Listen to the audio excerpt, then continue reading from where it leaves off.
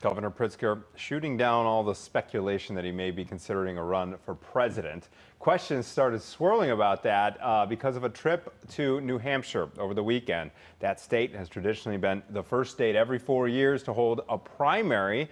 Pritzker was invited to speak at the New Hampshire Democratic Convention, but he says he is not planning to leave Springfield for Washington. The truth is that I'm going to help other Democratic governors get elected.